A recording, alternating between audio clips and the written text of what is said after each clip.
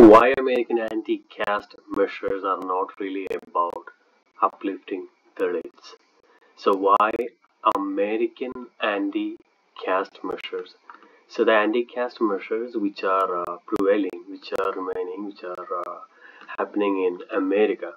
So why the American anti-caste measures are not really about uplifting Dalits. So the two words we are finding here, anti-caste and uplifting. So the anti-caste meaning is opposing the social system of the caste.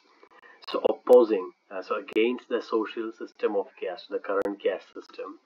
And the uplifting meaning is that uplifting, let's quickly check. So uplifting meaning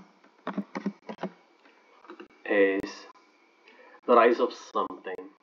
It's something like we are promoting, we are encouraging, something like that.